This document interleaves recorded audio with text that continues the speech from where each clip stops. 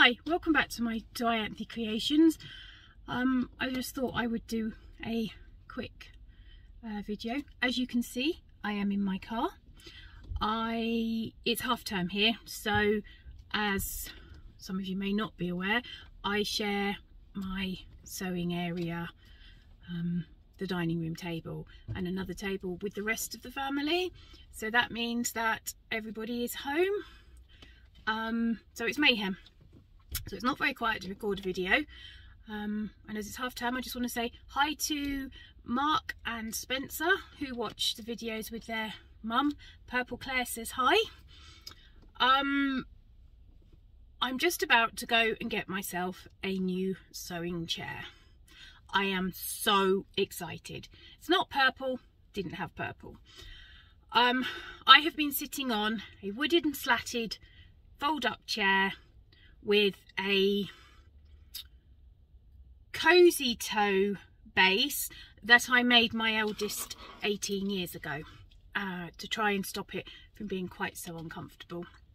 So this is like a really big deal to actually have a chair for my sewing. I've used my birthday money, so thank you to everybody who's given me birthday money. It means I could get the chair. I'm about to go and pick it up. I am so excited that this is like, yeah, I can't say how excited I am. So hopefully, if it's a bit quieter this afternoon, I can show you some pictures of it. If I can't do a video, I will do some stills, but I am so excited. I am in the car park at 10:51 in the school holidays, 9:51 in the school holidays to come and get it. So yeah, I am so excited. Can you tell? All right, I'll see you soon. Bye. So here it is. The box is in the boot.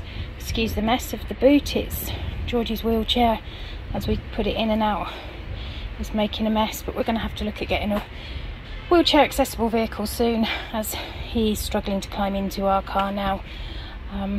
So yes, and there is my Guardian backpack by Lynn's Handmade. I'm so excited. Okay, so here's my old chair and my new chair. I have fully assembled it. Yay, go me. I'm outside because it's mayhem in there. It's lunchtime and they're all doing it. But I just wanted to show you my old chair.